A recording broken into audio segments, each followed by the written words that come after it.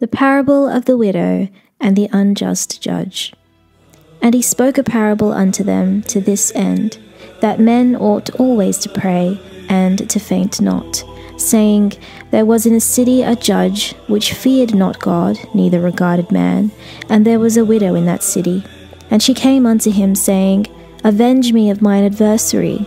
And he would not for a while, but afterward he said within himself, Though I fear not God, nor regard man, yet because this widow troubleth me, I will avenge her, lest by her continual coming she weary me. And the Lord said, Hear what the unjust judge saith.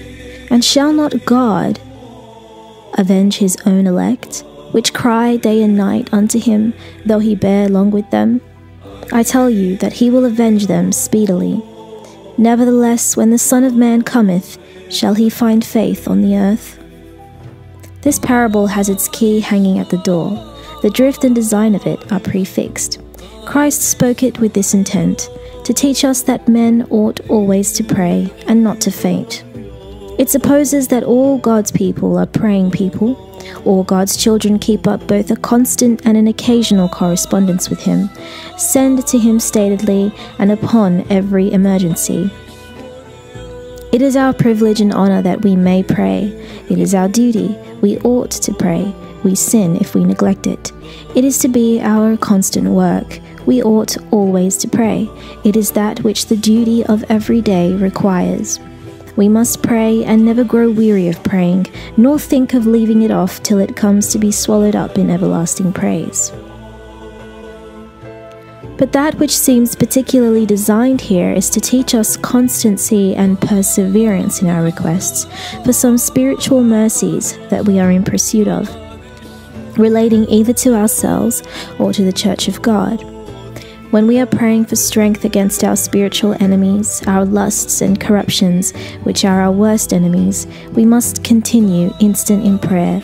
We must pray and not faint, for we shall not seek God's face in vain. So we must likewise, in our prayers, ask for the deliverance of the people of God out of the hands of their persecutors and oppressors. Christ shows by a parable the power of importunity among men, who will be swayed by that, when nothing else will influence, to do what is just and right. He gives you an instance of an honest cause that succeeded before an unjust judge, not by the equity or compassionableness of it, but purely by dint of importunity. Observe here the bad character of the judge that was in a certain city. He neither feared God nor regarded man. He had no manner of concern either for his conscience or for his reputation. He stood in no awe either of the wrath of God against him, or of the censures of men concerning him. Or he took no care to his duty either to God or man. He was a perfect stranger, both to godliness and honor, and had no notion of either. It is not strange if those that have cast off the fear of their Creator be altogether regardless of their fellow creatures. Where no fear of God is, no good is to be expected. Such a prevalency of irreligion and inhumanity is bad in any, but very bad in a judge, who has power in his hand, in the use of which he ought to be guided by the principles of religion and justice, and if he be not, instead of doing good with his power, he will be in danger of doing hurt. Wickedness in the place of judgment was one of the sorest evils Solomon saw under the sun, in Ecclesiastes chapter 16 verse 2. The distressed case of a poor widow that was necessitated to make her appeal to him, being wronged by someone that thought to bear her down with power and terror. She had manifestly right on her side, but, it should seem, in soliciting to have right done her, she tied not herself to the formalities of the law, but made personal application to the judge from day to day at his own house, still crying, Avenge me of mine adversary. That is, do me justice against mine adversary. Not that she desired to be revenged on him for anything he had done against her, but that he might be obliged to restore what effects he had of hers in his hands, and might be disabled any more to oppress her.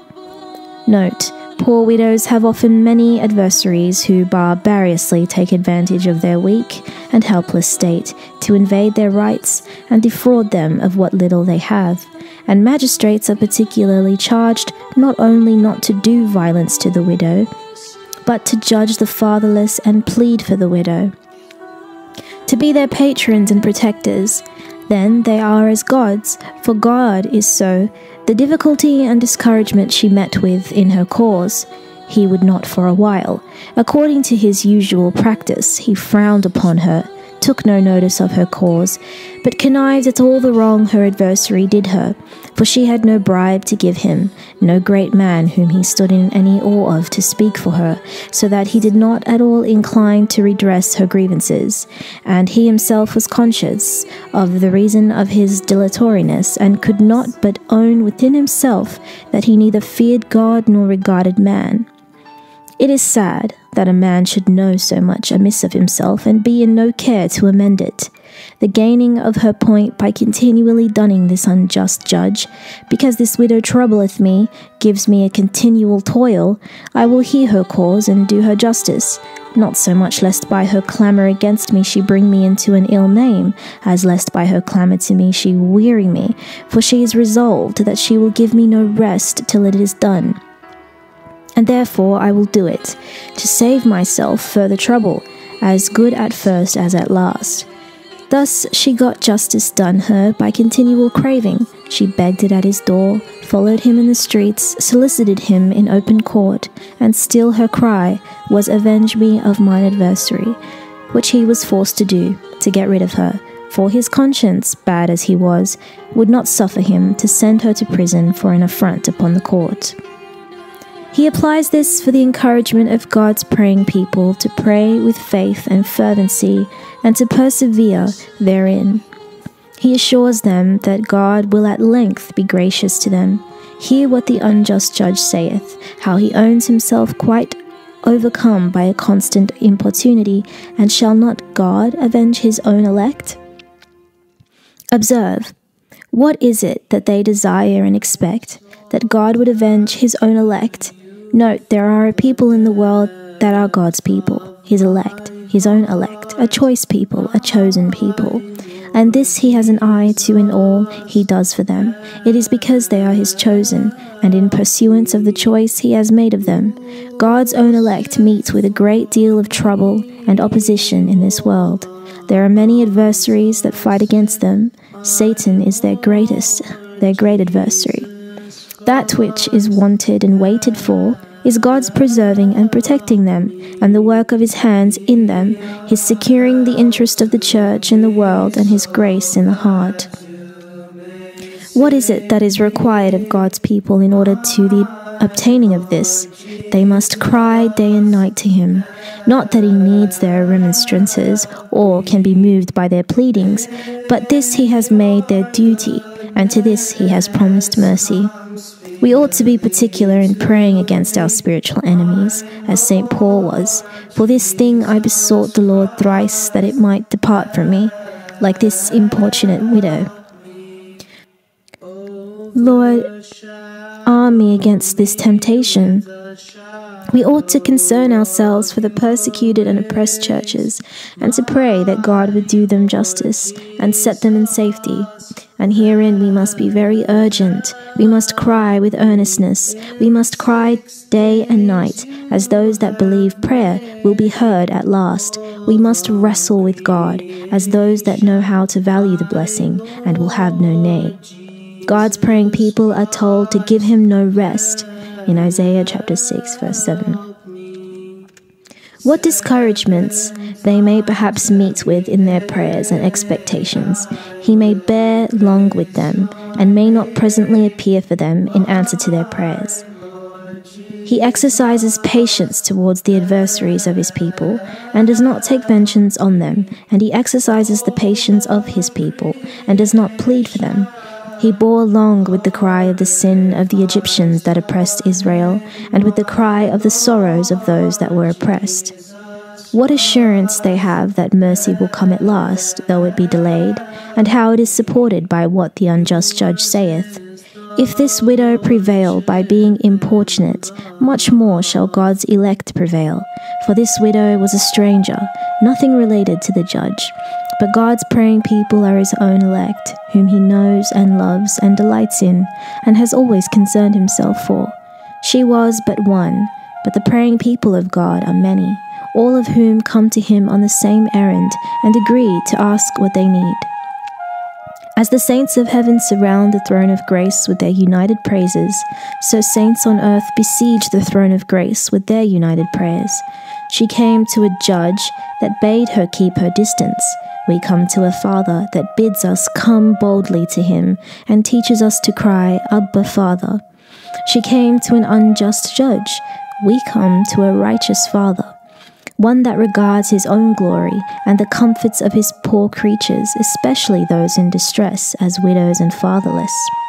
She came to this judge purely upon her own account, but God is himself engaged in the cause which we are soliciting, and we can say, Arise, O Lord, plead thine own cause, and what wilt thou do to thy great name? She had no friend to speak for her, to add force to her petition, and to use interest for her more than her own. But we have an advocate with the Father, his own Son, who ever lives to make intercession for us, and has a powerful prevailing interest in heaven. She had no promise of speeding, no, nor any encouragement given her to ask, but we have the golden scepter held out to us, are told to ask with the promise that it shall be given to us. She could have access to the judge only at some certain times, but we may cry to God day and night, at all hours, and therefore may the rather hope to prevail by importunity. Her importunity was provoking to the judge, and she might fear lest it should set him more against her. But our importunity is pleasing to God. The prayer of the upright is his delight, and therefore we may hope shall avail much, if it be an effectual fervent prayer. He intimates to them that, notwithstanding this, they will begin to be weary of waiting for him. Nevertheless, though such assurances are given that God will avenge his own elect, yet when the Son of Man cometh, shall he find faith on the earth? The Son of Man will come to avenge his own elect, to plead the cause of persecuted Christians against the persecuting Jews. He will come in his providence to plead the cause of his injured people in every age, and at the great day he will come finally to determine the controversies of Zion. Now, when he comes, will he find faith on the earth? The question implies a strong negation. No, he will not. He himself foresees it. This supposes that it is on earth only that there is occasion for faith, for sinners in hell are feeling that which they would not believe, and saints in heaven are enjoying that which they did believe. It supposes that faith is the great thing that Jesus Christ looks for. He looks down upon the children of men, and does not ask, is there innocency, but is there faith? He inquired concerning the faith of those who applied themselves to him for cures. In the Gospels, it supposes that if there were faith, though ever so little, he would discover it and find it out. His eyes is upon the weakest and most obscure believer. It is foretold that when Christ comes to plead his people's cause, he will find but little faith in comparison with what one might expect.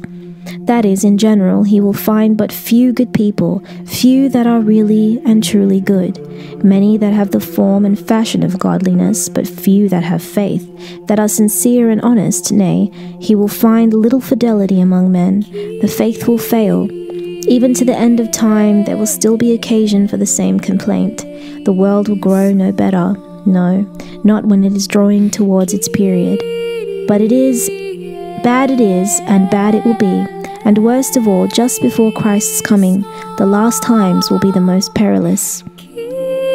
In particular, he will find few that have faith concerning his coming. When he comes to avenge his own elect, he looks if there be any faith to help and to uphold, and wonders that there is none. It intimates that Christ, both in his particular comings for the relief of his people, and in his general coming at the end of time, may and will delay his coming so long as that first wicked people will begin to defy it, and to say, where is the promise of his coming? They will challenge him to come, and his delay will harden them in their wickedness. even his own people will begin to despair of it, and to conclude he will never come because he has passed their reckoning. God's time to appear for his people is when things are brought to the last extremity, and when Zion begins to say, "The Lord has forsaken me." But this is our comfort, that when the time appointed comes, it will appear that the unbelief of man has not made the promise of God of no effect. The fountain of every blessing is Christ, who of God was also made unto us wisdom. For in him we are made wise and filled with spiritual gifts. Now anyone who is right-minded will affirm that the knowledge of those things by means of which we may prosper in every method of saintly excellence of life and advance in virtue is God's gift, and one well worthy of our winning. And we find one who asked it of God, saying, "Show me your ways, O Lord, and teach me your paths." Now the path which lead those onward to an incorrupt life, who eagerly advance therein, are numerous, but one, which especially benefits those who practice it, is prayer. And the Saviour was himself careful to teach us by the parable now set before us, that we must make diligent use of it. For he spoke, it says, a parable unto them, to the intent that men ought always to pray, and must not grow weary. For it is, I affirm, the duty of those who set apart their lives for his service, not to be sluggish in their prayers, nor again to consider it as a hard and laborious duty, but rather to rejoice because of the freedom of access granted them by God. For he would have us converse with him as sons with a father. Is not this then a privilege worthy of being valued by us most highly? For suppose that some one of those possessed of great earthly power were easy of access to us, and were to permit us to converse with him with full license, should we not consider it as a reason for extraordinary rejoicing? What possible doubt can there be of this? When therefore God permits us each one to offer our addresses unto him for whatever we wish, and has set before those who fear him an honour so truly great and worthy of their gaining, let all slothfulness cease, that would lead men to an injurious silence therein, and rather let us draw near with praises, and rejoicing that we have been commanded to converse with the Lord, and God of all, having Christ as our mediator, who with God the Father grants us the accomplishment of our supplications. For the blessed Paul somewhere writes, "Grace be unto you and peace from God our Father and from our Lord Jesus Christ." And he somewhere himself said to the holy apostles, "Hitherto you have asked nothing in my name. Ask, and it shall be given unto you. For he is our mediator, our propitiation, our comforter, and the bestower of every request. It is our duty, therefore, to pray without ceasing." According to the words of the blessed Paul, as well knowing and being thoroughly assured that he whom we supplicate is able to accomplish all things. For let a man, it says, ask in faith, in nothing divided. For he who is divided is like a wave of the sea, troubled and blown about by the wind. For let not, it says, that man think that he will receive anything of the Lord. For he that is divided is really guilty of mockery. For if you do not believe that he will incline unto you, and gladden you, and fulfill your request, do not draw near to him at all, lest you be found an accuser of the Almighty, in that you foolishly art divided. We must avoid, therefore, so base a malady. But that God will incline his ear to those who offer him their prayers, not carelessly nor negligently, but with earnestness and constancy, the present parable assures us. For if the constant coining of the oppressed widow prevailed upon the unjust judge, who feared not God, neither had any shame at men, so that even against his will he granted her redress, how shall not he, who loves mercy and hates iniquity, and whoever gives his helping hand to them that love him, accept those who draw near to him day and night, and avenge them as being his elect? But come now, and let us examine who it is that offend against them, for the examination of this question will beget much that is of profit to all who are well taught. For very many, and those of various classes, offend against the saints. For the holy ministers and teachers who rightly divide the word of truth are assailed by all who are the truth's enemies, men ignorant of the sacred doctrines and estranged from all uprightness, who walk in the crooked path, remote from the straight and royal road. Such are the impure and polluted gangs of heretics, whom one may justly call the gates of destruction, the snares of hell, the pitfalls of the devil, the slough of destruction. These bring persecutions and distresses upon such as walk uprightly in the faith, and just as men drunk with wine and unable to stand take hold often of those near them, that they may not fall to the earth alone, so also those, as being lame and halt, often bring to ruin with them those who are not steadfast.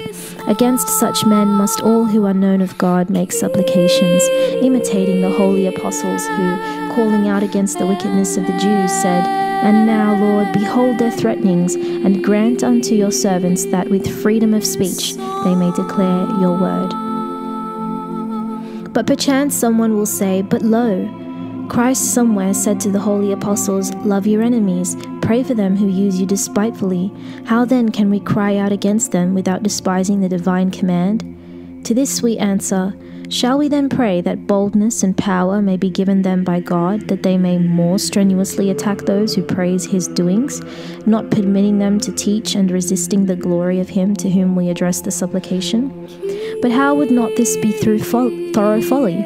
Whenever therefore offences are committed by any against us personally, let us immediately even count it our glory to be forgiving towards them and full of mutual love, and imitating the holy fathers, even though they smite and scorn us, yes, even though they inflict violence upon us of every kind, let us free them from all blame, and be superior both to wrath and vexation.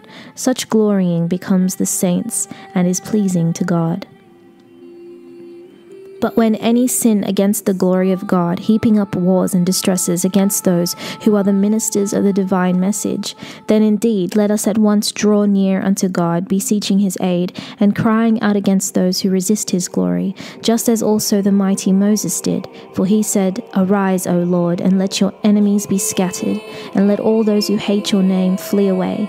And the prayer also uttered by the holy apostles shows that it is not without advantage for the success of the divine message for the hand, so to speak, of the persecutors to be weakened. For behold, they say, their threatenings, that is, prove their opposition to be in vain, and grant unto your servants that with freedom of speech they may speak your word. But that men would make merchandise of the word of uprightness, and prevail on many to abandon a sound faith, involving them in the inventions of devilish error, and belching forth, as Scripture says, things out of their own hearts, and not out of the mouth of the Lord, he foretold, saying, "When the Son of Man comes, shall he find faith upon the earth? It escapes not his knowledge, how could it, seeing that he is God who knows all things?"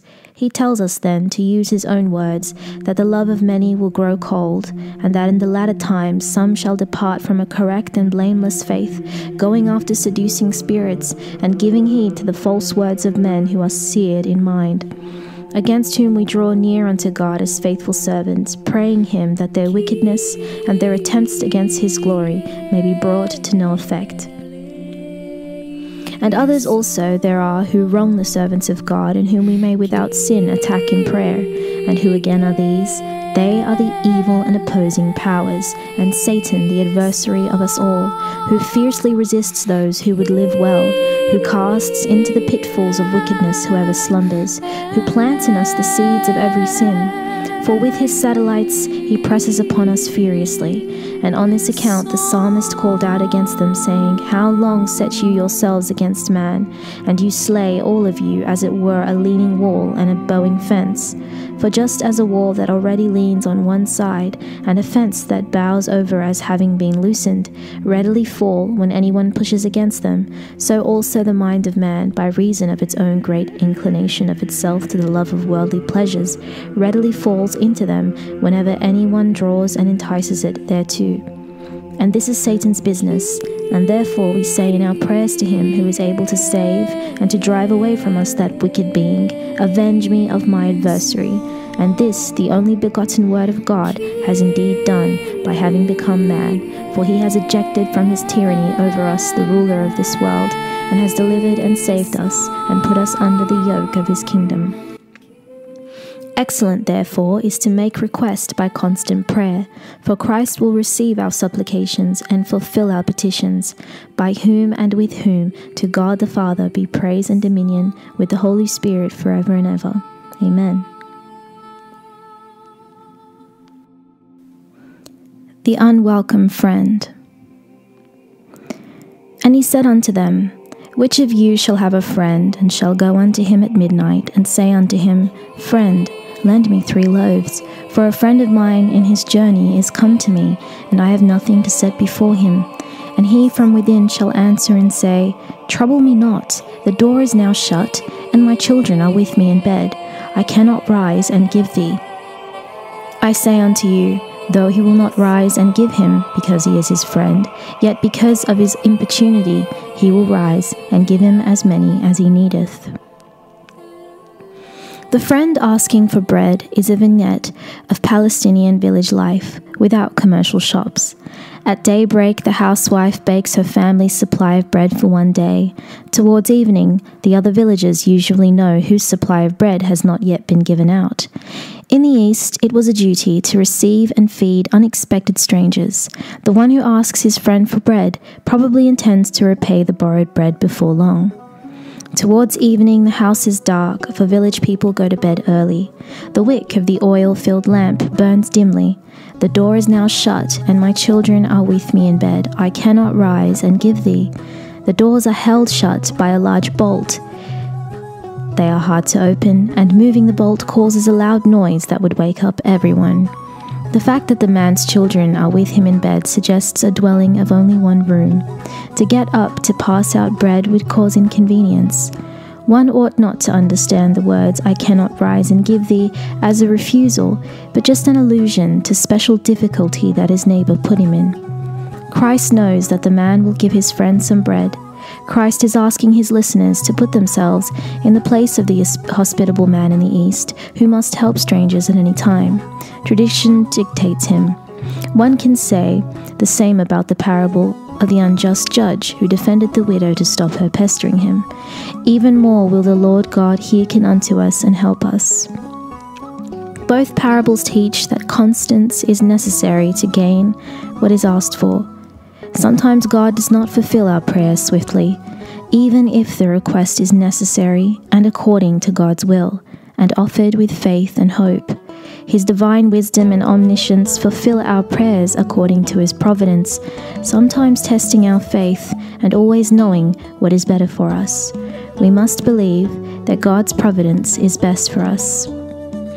The Holy Fathers also teach us to pray constantly and steadfastly. Ask for what is worthy of God, says St. Basil the Great, not ceasing to ask until thou receivest. Though a month passes, or a year, or 3 years, or a greater number of years until thou receivest, do not give up, but ask with faith, constantly doing good. We must offer prayer at all times, not only the day, but also the night. You see it indeed. He who in the middle of the night went to ask his friend for 3 loaves and persevered in his urgent request is not frustrated with his request. What are these 3 loaves, if not the food of the heavenly mystery? If you love the Lord your God, you will be able to obtain it, not only for yourself, but for others. And who is more our friend than the one who for us delivered his body?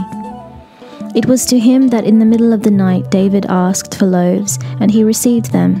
For he asked, and when he said, In the midst of the night I rose up to praise you, in Psalms 118 and 62, so he got those loaves he served to us to eat. He asked when he said, I will bathe my bed every night, in Psalms 6 and 7, for he was not afraid to awaken in his sleep, he whom he always knows in awakening and acting.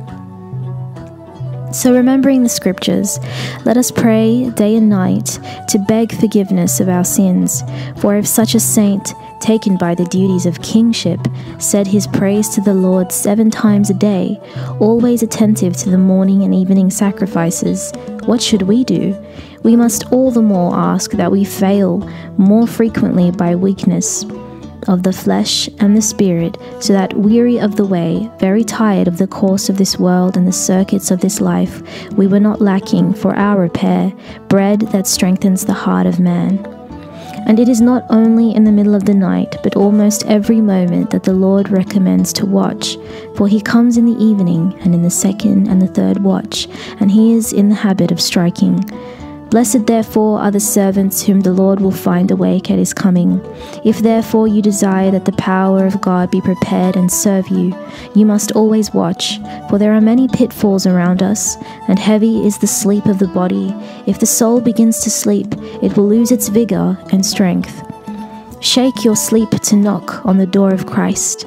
This door, Paul also asks that it be opened to him.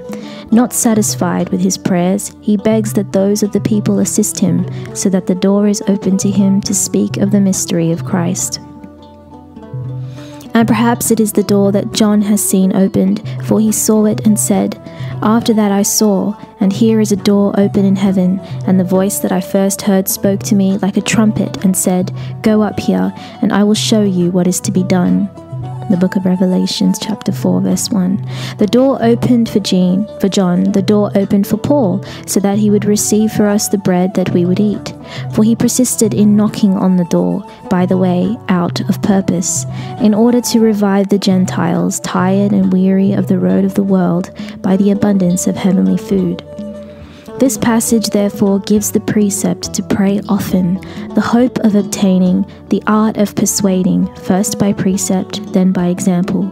For when one promises a thing, one must obtain the hope of what is promised, so that there is obedience to the opinions, faith to the promises. The latter, thinking of human goodness, acquires even more the hope of eternal goodness. Still, it is necessary to make just demands, so that prayer does not become sin. And he, St. Paul, did not blush to ask a thing often, not to seem unconvinced in the mercy of the Lord, or proudly offended at not having obtained something from the first prayer. Also, says I, have prayed the Lord 3 times. And it shows that God often does not grant what he is prayed for, because he considers useless what we think should be advantageous to us.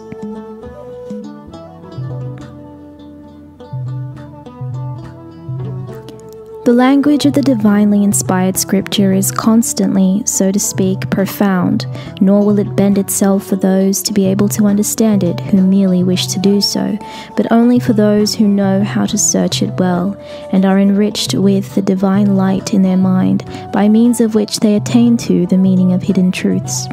Let us therefore ask for the understanding which comes from above, from God, and the illumination of the Holy Ghost, that we may attain to a correct and unerring method, whereby we may be enabled to see the truth contained in the passage set before us.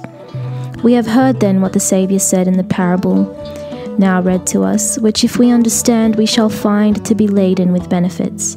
And the order of the ideas is very wonderful, for the Saviour of all had taught at the request of the holy apostles in what way we ought to pray. But it was possible that those who had obtained from him this precious and saving lesson might sometimes make indeed their supplications according to the pattern given them, but would do so warily and lazily. And so, when not heard at their first or second prayer, would desist from their supplications, as being unavailing to their benefit.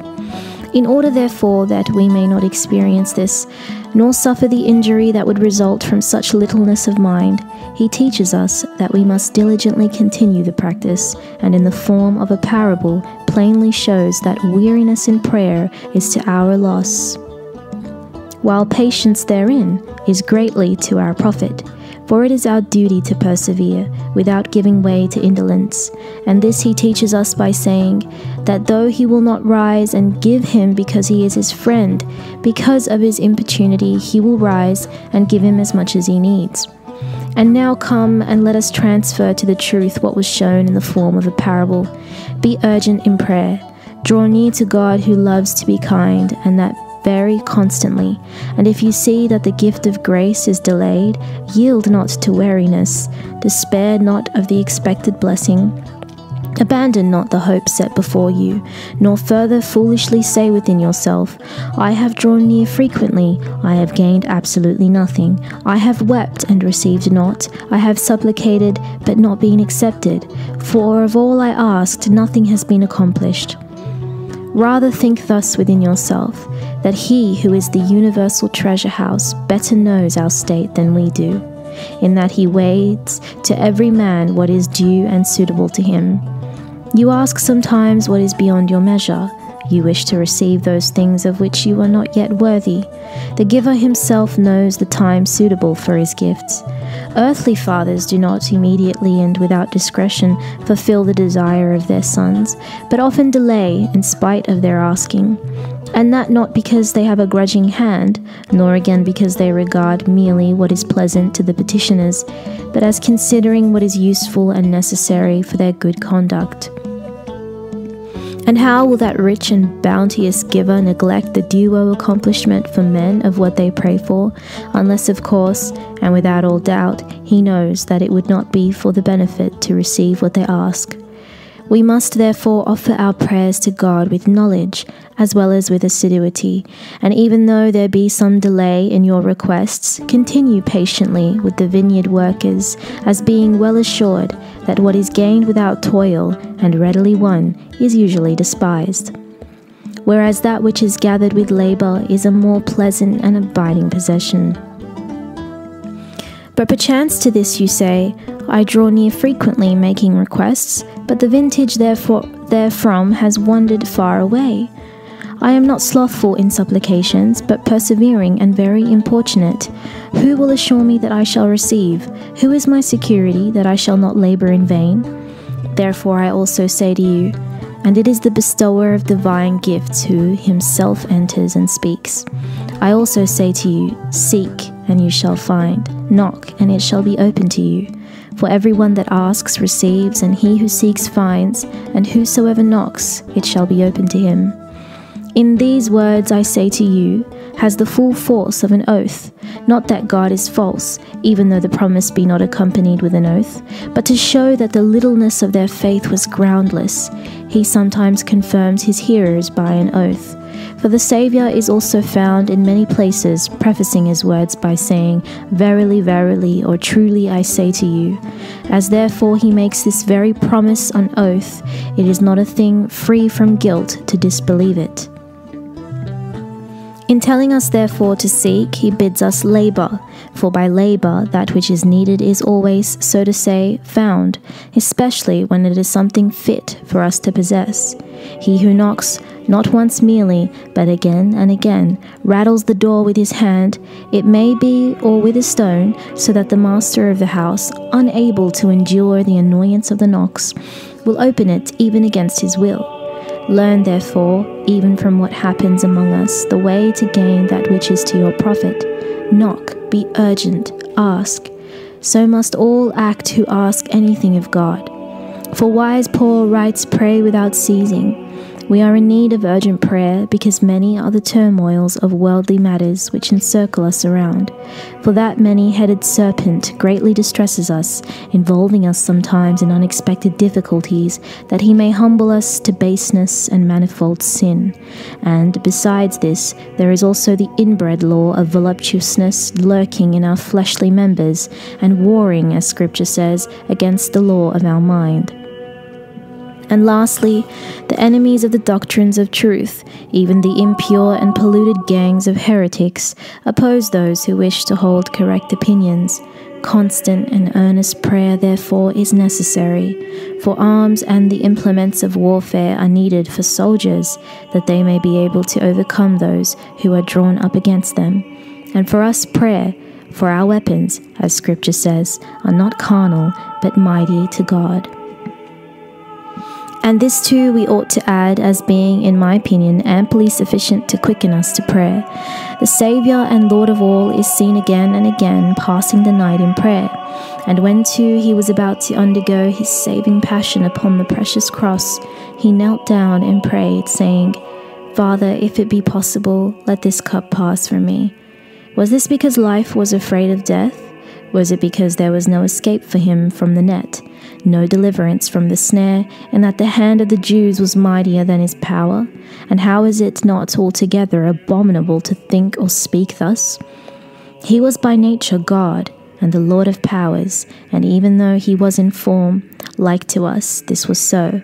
Of his own will he took upon himself the suffering upon the cross, because he was the helper of us all. What need was there then of prayer? It was that we might learn that supplication is becoming and full of benefits, and that we must be constant in it whenever temptation befall, and the cruelty of enemies press upon us like a wave.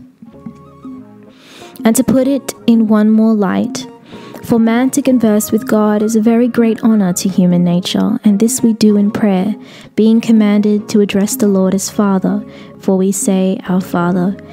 But if he be a father, necessarily he both loves and generously cherishes his sons and daughters, and honours them, of course, and counts them worthy of indulgence. Draw near, therefore, in faith with perseverance, as being well assured that to those who ask urgently, Christ bows his ear. Let us trust in God's will, for God knows better than we. Let us show constancy and patience in our prayer. The Canaanite woman, in the gospel narrative of the healing of her daughter by Christ, is an example of astonishing constancy and persistence in prayer. She would not leave the Saviour. Let us recall this gospel account. A woman of Canaan cried unto him, saying, Have mercy on me, O Lord, thou son of David. My daughter is grievously vexed with a devil. But he answered her not a word.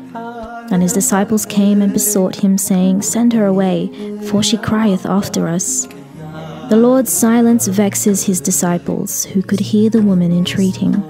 They ask Christ to send her away, not understanding the Saviour's silence. And Lord's reply transfigures the harsh scene. I am not sent but unto the lost sheep of the house of Israel, says the Lord.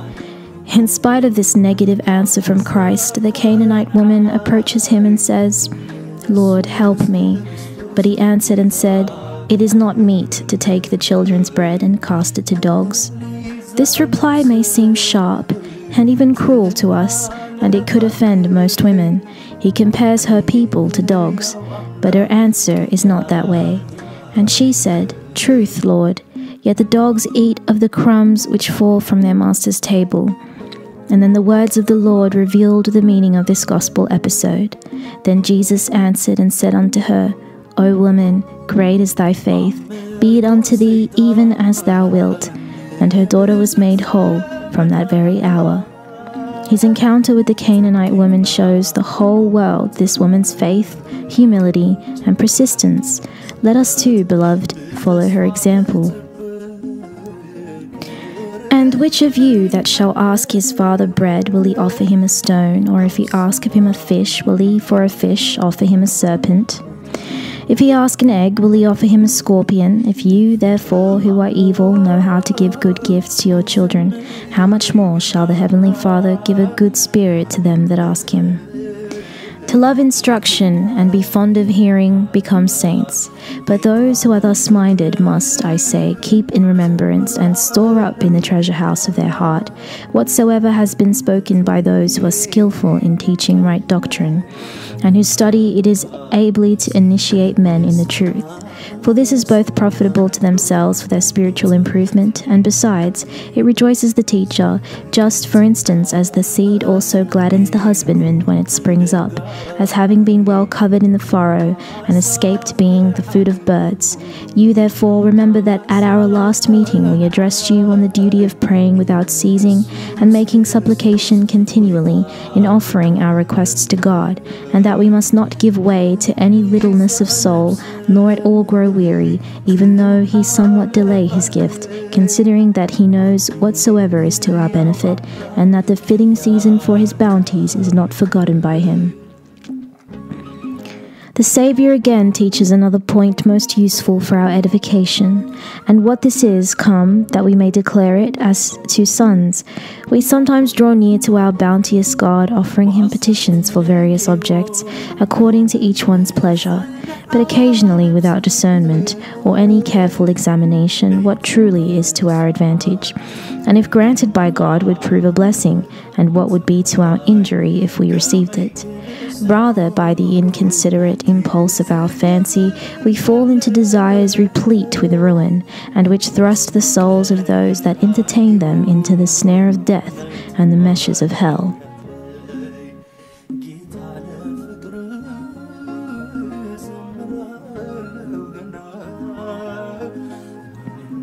When therefore we ask of God aught of this kind, we shall by no means receive it. On the contrary, we offer a petition fit only for ridicule. And why shall we not receive it? Is the God of all weary of bestowing gifts upon us? By no means. Why then, someone forsooth may say, will he not give, since he is bounteous in giving? Let us learn of him, or rather, you have already heard him here saying, what man is there of you, whom if his son ask bread, will he give him a stone? Understand, he says, by an image or plain example taken from what happens among you, the meaning of what I say. You are the father of children. You have in you the sharp spur of natural affection towards them. In every way you wish to benefit them. When, therefore, he says, one asks of you bread, without delay and with pleasure you give it, as knowing well that he seeks of you wholesome food. But when, from want of understanding, a little child that knows not yet how to distinguish what it sees, nor moreover what is the service and use of the various objects that fall in our way, asks for stones to eat, do you, he says, give them, or rather do you not make him desist from any such desire as would be to his injury? And the same reasoning holds good of the serpent and fish, and the egg and scorpion. If he ask a fish, you will grant it, but if he see a serpent and wish to seize it, you will hold back the child's hand. If you want an egg, you will offer it at once, and encourage his desire after things of this sort, that the infant may advance to riper age. But if he see a scorpion creeping about, and run after it, imagining it to be something pretty, and as being ignorant of the harm it can do, you will, I suppose, of course stop him, and not let him be injured by the noxious animal. When therefore he says, you who are evil, by which he means you whose mind is capable of being influenced by evil, and not uniformly inclined to good like the God of all, you know how to give good gifts to your children, how much more shall your heavenly Father give a good spirit to them that ask him? And by a good spirit he means spiritual grace, for this in every way is good, and if a man receive it, he will become most blessed and worthy of admiration. Most ready, therefore, is our heavenly Father to bestow gifts upon us, so that whosoever is denied what he asks is himself the cause of it. For he asks, as I said, what God will not give. For God wishes us to be holy and blameless, and to advance uprightly and boldly in every good work, walking apart from everything that defiles, and from the love of fleshly pleasure, and rejecting the anxieties of worldly pursuits, not involving ourselves in worldly business, not living profligately and carelessly, not delighting in unruly pleasures, nor moreover practicing a dissolute mode of life, but desiring to live well and wisely and in accordance with God's commands, making the law which he gave us the regulator of our conduct, and earnest in the pursuit of whatever tends chiefly to our edification. If therefore you wish to receive aught of this kind, draw near with joy, for our Father who is in heaven, because he loves virtue, will readily incline his ear.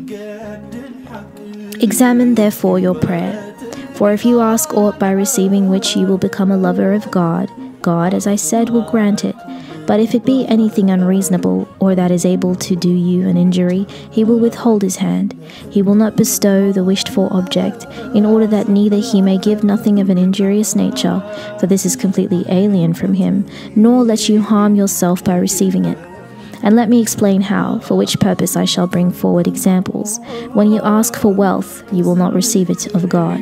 And why? Because it separates the heart of man from him. Wealth begets pride, voluptuousness, and the love of pleasure, and brings men down to the pitfalls of worldly lusts. And so one of the disciples of our Lord has taught us, saying, Whence are there wars and whence quarrels among you? Is it not hence from your lusts that war in your members? You lust and have not, you seek and find not, you ask and receive not, because you ask wickedly, that you may spend it on your own pleasures. When you ask worldly power, God will turn away his face, for he knows that it is a most injurious thing to those who possess it. For constantly, so to speak, charges of oppression attach themselves to those who possess worldly power. And those are for the most part proud and unbridled and boastful, who are set in temporal dignities. When you ask for any to perish or be exposed to inevitable tortures because they have annoyed or molested you in any way, God will not grant it. For he wills us to be long-suffering in mind, and not to requite anyone with evil for evil, but to pray for those who spoil us, to do good to those who injure us, and be imitators of his kindness. For this reason Solomon was praised. For when offering up prayers to God, he said, And you shall give your servant a heart to hear and to judge your people righteously. And it pleased the Lord that Solomon asked this thing. And what did God, who loves virtue, say to him? Because you have not asked for many days, nor have asked the lives of your enemies, but have asked for understanding and to hear judgment. See, I have done what you said. See, I have given you a heart prudent and wise. You therefore should ask the bestowal without stint of spiritual gifts. Ask strength, that you may be able manfully to resist every fleshly lust. Ask of God an uncovetous disposition, long-suffering, gentleness, and the mother and nurse of all good, patience. Ask calmness of temper, continence, a pure heart, and further, ask also the wisdom that comes from him. These things he will give readily. These save the soul. These work in it that better beauty and imprint in its God's image. This is the spiritual wealth, the riches that has never to be abandoned. These prepare us for the lot of the saints, and make us members of the company of the holy angels. These perfect us in piety, and rapidly load us onward to the hope of eternal life, and make us heirs of the kingdom of heaven, by the aid of Christ, the Saviour of us all, by whom and with whom to God the Father be praise and dominion with the Holy Ghost, forever and ever. Amen.